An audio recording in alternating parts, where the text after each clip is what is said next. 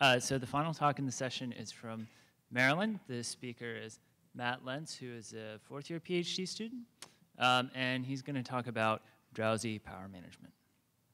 Hi, so I'm Matt Lentz, and this is joint work with James Litton, who's here in the audience today, as well as our advisor, Bhattacharjee, all from the University of Maryland. So today, I'll be telling you about Drowsy, which is both a system and a new power management state, which reduces energy consumption by targeting short-lived events. Now, these events occur in the background and consume energy when we're not even interacting with our devices. These short-lived events are typically application-generated. They last on the order of hundreds of milliseconds to a few seconds, and they are rather limited in scope. So, for example, you may just sample a sensor and perform some minor processing on this.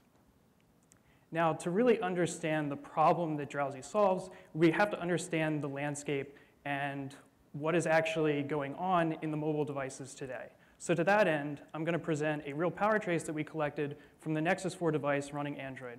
So here we have power consumption on the y-axis, and on the x-axis is time in seconds. So we can see two large periods where there's peaks in this power consumption. And this corresponds to an event running. And in this case, we're pulling some data from a remote server over Wi-Fi. And at all other times, really there's limited power consumption, far lower than the power consumed while actually running the event. Now, these two different states really correspond to the system switching between two power management states, on and suspend. So when the event is running, we're in the on state and actively processing the event. Now, once the event's handled, and every time that we're not handling event, the system remains in a suspended state, where basically the devices are placed in a low power state, CPUs are disabled, and memory retains its contents. Now, the transitions between suspend and on are really these kind of wake-ups that occur, so we wake up to handle this event. Now, in the suspend trace, we can also see these small periodic peaks, and in this case, they're from the Wi-Fi controller, which is active in the background, connected to the AP, and it's really just checking periodically for these queued packets at the AP in power save mode. This is actually just the Wi-Fi controller waking up, not the whole system. So now, given this trace, let's actually take a look at what's going on in the event itself. So here I'm going to zoom in. So the y-axis remained the same, while the x-axis is now measured in time in milliseconds. So what happens at the beginning of a wake-up event? Well, first of all, we have to have some interrupt. So this comes from a hardware device, in this case, the real-time clock, or RTC alarm, which generates this interrupt. Then the kernel begins this process of suspending, of resuming the system from a suspended state into the on state. Now, once this is done, the system's ready to run the event that takes place. In this case, we're again just pulling data from a remote server over Wi-Fi. Now, after the event completes, ideally we want to transition back into a suspend state rather immediately in order to save power. So to do this, Android introduced a notion of wake locks. These are objects held by applications and device drivers, and while they're held, the system will remain in an on state. And then finally, when all of them are released, the system can transition safely back into suspend, knowing that the event was completely handled. So here we have that transition, where the kernel is essentially taking us from an on state, where everything's working and we can process the event, down into a suspended sleep state, where everything's low power.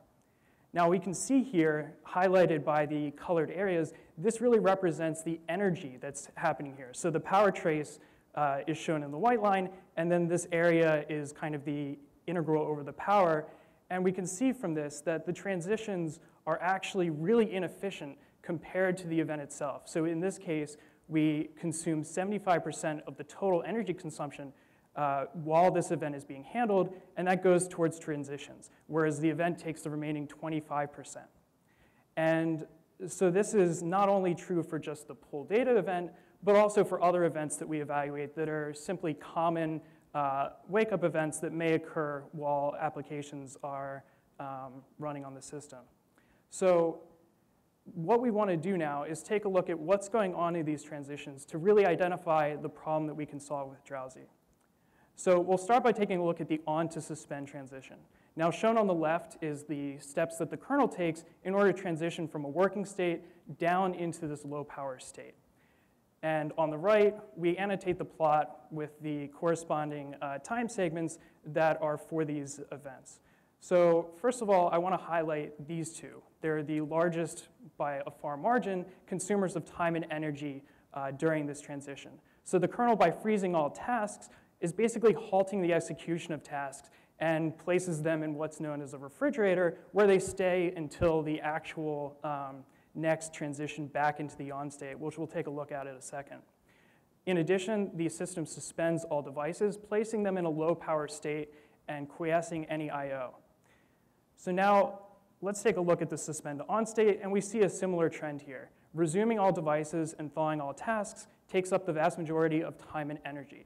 And these observations really directly lead us into Drowsy, where our key idea is that we should only wake up the tasks and devices that are necessary for what the event needs to do. So if we think back for a second, for this pull data wake-up event, what is actually necessary? So first of all, we have the application, where of course it has to run, otherwise the event's not going to do anything. We have some core system services that the application interacts with. We have the alarm device, which not only generated the wake-up interrupt, but we use to actually set a future alarm in order to do this periodic event. And finally, the Wi-Fi device is used for communication. Now, this is really what's necessary, but in actuality, there's a lot of unnecessary tasks and devices where this is only a small subset. They're actually woken up that are completely unrelated to the event at hand, causing these transitions to be inefficient. So what Drowsy is really trying to do here is construct just the minimal wake set of tasks and devices. Now this minimal wake set can be defined as the smallest set of all tasks and devices that maintains correct system behavior as if all tasks and all devices were included in the wake set. And what Drowsy does is it takes this wake set and expands it on demand as the event progresses in order to operate in what the minimal wake set is at all times during the event. Now, we do have one constraint for both our design and implementation, and this is that we don't want to make any modifications to user space. So we want to be able to deploy Drowsy to all devices today and not require application developers to either specify what they use, if they even can do that, and potentially also require modifications that would prevent them from taking advantage of the improvements by Drowsy just by default. So now, in order to take a look at what Drowsy does, let's first take a look at what happens while transitioning from the suspend state to the Drowsy state and back into suspend. So first of all, the steps remain similar, at least enabling the CPUs, but Drowsy doesn't resume any devices by default. We'll grow this set over time. Now, we do thaw previously running tasks, where running really here is not just what you'll see from the output of a PS command, but it actually means it's either was on the CPU or on the run queue at the time of suspend. So this set contains at least one task, which is the task that was actually operating the suspend and resume transition for the kernel. There are usually just a handful of tasks that make up this set. So we can consider this the initial wake set that we construct at the end of this suspend to Drowsy transition. Now, while Drowsy is operating, it grows this wake set over time, adding tasks and devices on demand based on monitoring the operations in the system, which I'll talk about in a second. Finally, once we have the event complete, the wake locks will all be released and the system can transition to suspend state. And so here we highlight the fact that we only need to freeze the tasks that were in the wake set, thus the ones that were previously thawed, and we only have to suspend the devices also in the wake set. So now let's take a look at exactly how Drowsy constructs this wake set on demand over time. So here, we're going to take a look at a task running over time. So time here runs from the top to the bottom, and really this task represents a thread of execution. So we have three states that we'll expand upon as I go through this example. But first, the task is either running, meaning it's in this thin white line state, and it's just running on the CPU, it's CPU bound. And then we have two enlarged portions that denote segments of time that it's performing I/O. So here, the green segment is just saying it's running I/O, and purple denotes that it's actually running I/O that involves a device on the system. So we can see here that the task is performing three I/O operations over time.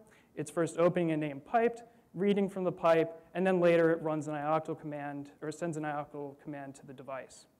Now, tasks are not always running, so we also have this block state. So for instance, if the task was reading from the pipe and there was no data in the pipe, then it would block waiting on this condition to be met, namely the number of bytes in the buffer has to be greater than 0.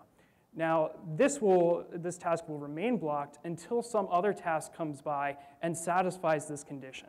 So in this case, we have task B executing and then writing to the pipe later. Thus, it adds data into the buffer, and then task A's condition satisfied can continue executing, complete that I/O operation, and then continue on.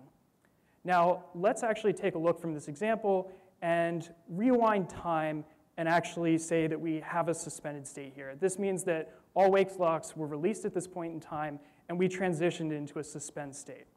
So now when we're in a suspended state, all tasks and all devices in the system are either frozen or suspended. And so we can see here, this is denoted by the blue segments for the tasks. Now, later on, we'll transition back to Drowsy as a result of a wake-up interrupt. And at this point, the wake set is initially just the set of running tasks on the system, which is just task B. It was previously running before you placed it in a frozen state during the suspend transition.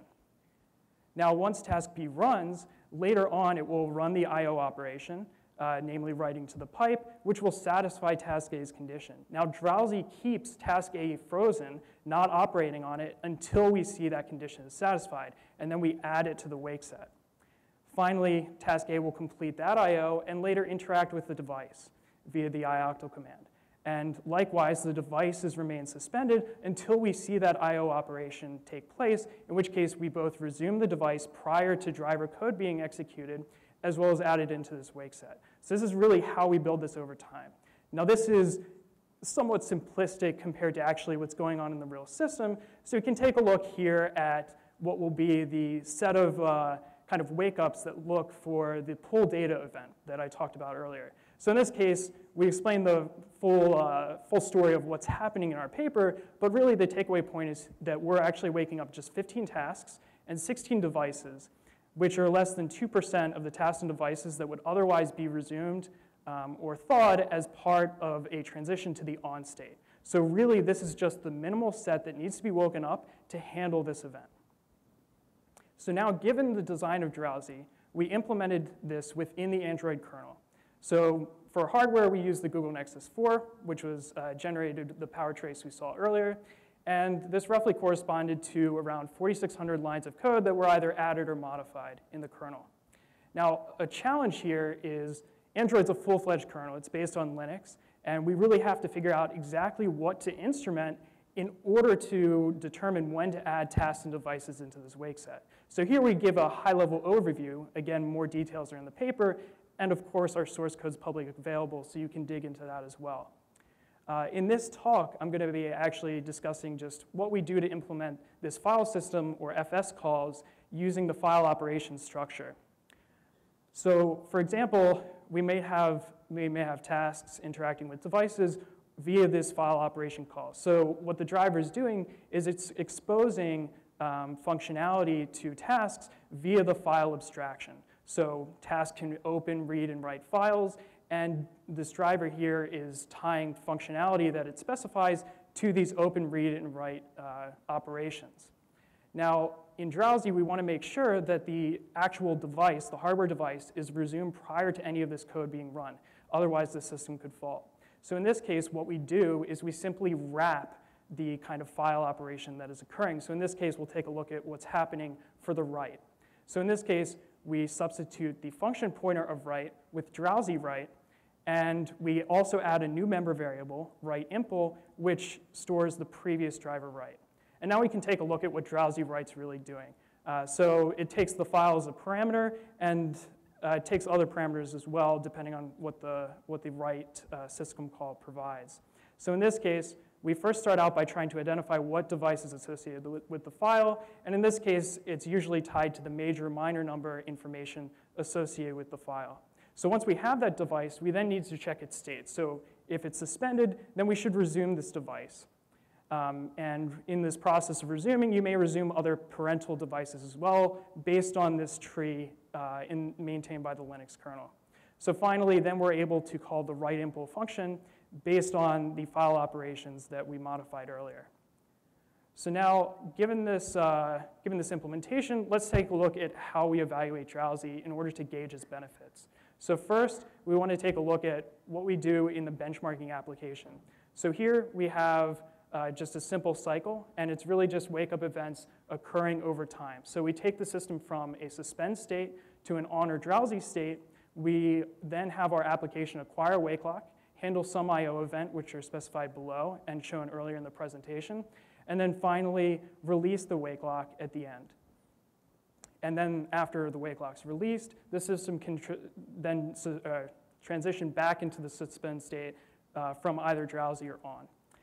So now, given this benchmarking application, we really need to measure energy consumption. And this is the setup we use, which also generated the power consumption plots that we saw earlier. So we have two digital multimeters, or DMMs, connected between the phone and the battery here to measure both the voltage as well as the current, where the current's measured across a precision shunt resistor, where we use the V equals IR equation to recover the phone's current.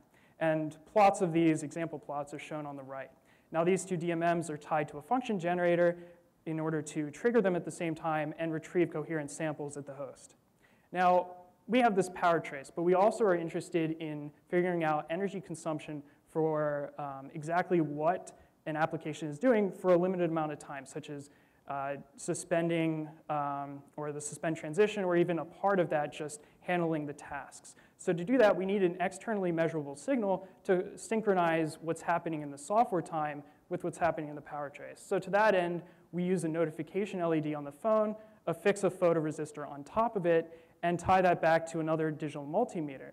So in this case, we get something like this when the LED turns on. So we have a software timestamp, and we have an event in our power trace. So now we're able to figure out what the energy consumption is for each of these small time periods that we're interested in.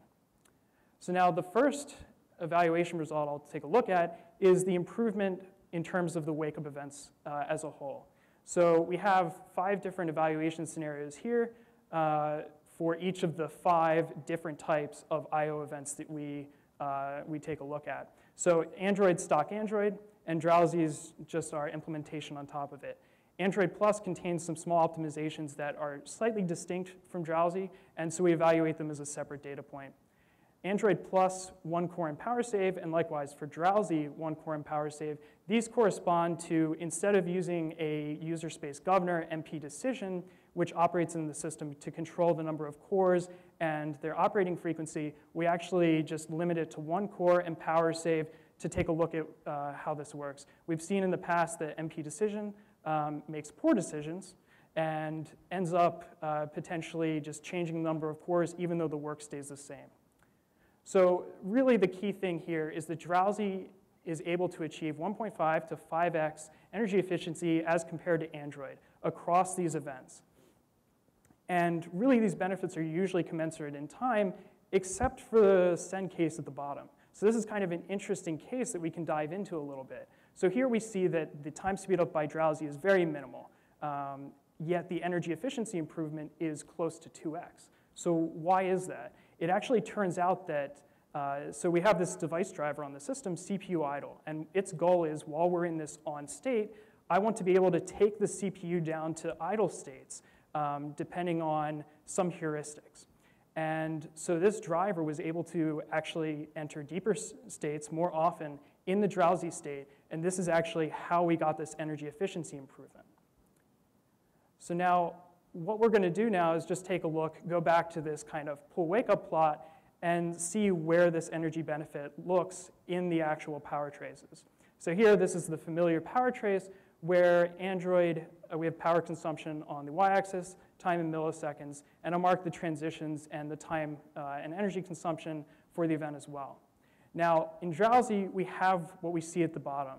So we have this suspended Drowsy transition, which is small. Then we transition to this handling the event. This time period also, because Drowsy wakes up things as needed as the event progresses, this also takes into account what we're doing to expand the wake set. So for example, in this time and energy period, we'll actually wake up the Wi-Fi device. Later on, we'll have a suspend to Drowsy transition. Now this extra tail here is from some Wi-Fi tail energy that's taking place that is otherwise embedded into the Android trace at the top, and we don't see it because the on to suspend transition just completely dwarfs it. But it's interesting to note that Drowsy is so fast that it actually exposes this in the power trace. So now we have this improvement for the wake-up events. Now let's take a look at what happens in terms of battery life. So for each of the I/O events, we vary the time between the events from 3 seconds to 5 minutes. And this is on the x-axis in log scale. And on the y-axis, what we're doing is we're plotting the Drowsy battery life improvement over Android, or basically over the suspend on to suspend transitions that would otherwise occur. So here we can see that what we would expect as the system, or as the interval between the events gets larger and approaches 5 minutes or infinity, we converge to 0% because Drowsy is focused on improving these wake-ups. So if no wake-ups occur, we don't actually get any benefit. But we can see here a lot of, for sensors, you may actually get some amazing improvement, especially for context-aware apps, where you're interested in smaller time intervals between checking these sensors. And in addition, these are just for individual periodic tasks. In actuality, you have many different periodic tasks executing on the system, and so the benefits actually aggregate across all these applications that run. So Drowsy will support all these numerous applications and provide you greater energy efficiency. So in conclusion, existing power management is simply not optimized for these short-lived events that are application generated versus how we interact with our computers in terms of just opening them up, interacting with them for a few minutes, and then closing them down. Here, the transitions really matter. And so Drowsy, what we do is we wake up only the minimal set of tasks and devices in order to really just make these events super efficient. And we are able to achieve 1.5 to 5x energy efficiency for these kind of short-lived tasks. And our source code that I mentioned earlier is publicly available at the following link. I encourage you to check it out. I'll now take any questions that you have.